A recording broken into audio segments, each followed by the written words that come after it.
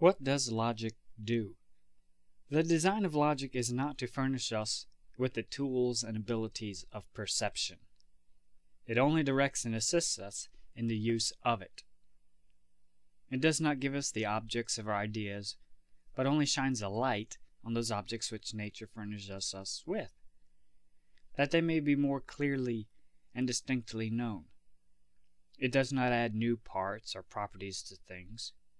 It discovers the various parts, properties, relations, and dependencies of one thing upon another.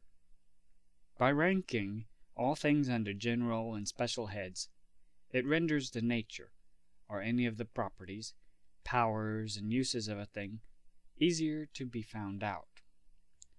One illustration of the use of logic would be a telescope or microscope. Logic assists us in obtaining a clearer and distinct conception of the nature of things.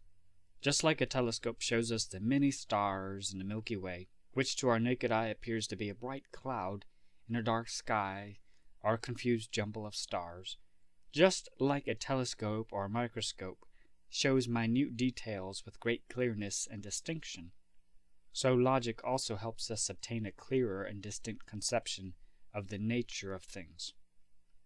Logic is also like a surgical knife. Logic helps us view a thing completely in all its parts by the help of division.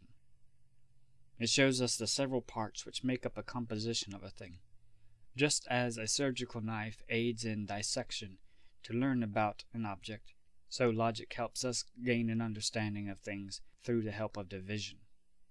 Logic can also be likened to a globe. It helps us survey an object comprehensively in all the modes, properties, relations, faces, and appearances of it. Just like a globe represents to us the variety of land and bodies of water, nations and countries, all in a very short succession of time. It shows the situation and various relations of them to each other, and gives a comprehensive view of them in miniature.